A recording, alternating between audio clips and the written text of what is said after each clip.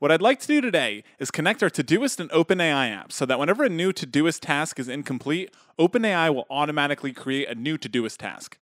Zapier is a no-code tool that makes it easier for anyone to automate workflows across 5,000 plus apps.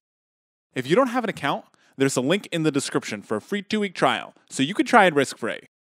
Let's dive in. In order to get started with this workflow, I need to create a Zap by clicking the button on the left-hand side of the screen.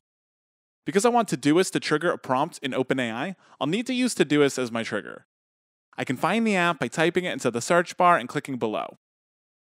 The trigger screen will then pop up. I should click New Incomplete Task as my event and then click Continue. Setting this as the trigger means that anytime Todoist sees a new incomplete task is created, it's going to run this workflow. The first time we set up Todoist, we'll need to authenticate it with Zapier. A link will pop up for you to log into your Todoist account. Don't worry, it's totally safe because Zapier uses industry standards for encryption when connecting with each of your apps. I'll put a link to Zapier's security and trust page in the description as well. We'll then need to set up our Trigger Apps data. Under Project, select the project that you'd like to use for your Zap and click Continue. In order to finish setting up the trigger, we'll need to pull in some example data. To do that, click Test Trigger. You're all set with the first step. Click Continue and we can start creating our first action. Type in OpenAI into the search bar and select it on the drop-down menu. Next, click Send Prompt and click Continue. From there, I can select our account and authenticate OpenAI with Zapier. To do this, go to your OpenAI page, click the top right button of your screen and then select View API Keys on the drop-down. Click Create New Secret Key and then copy and paste it onto your authorization screen.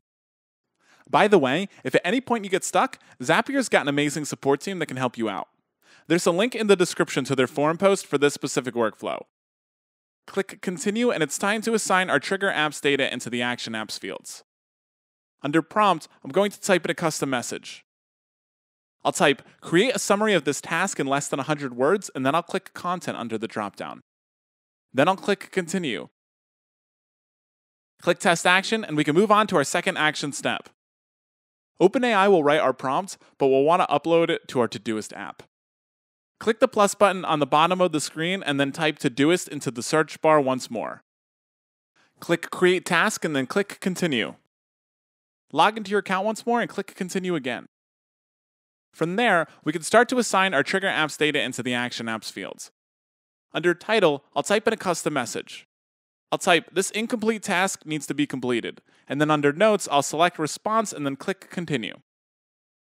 Click Test Action, and I should be all set. Yep, there it is. This is ready to turn on.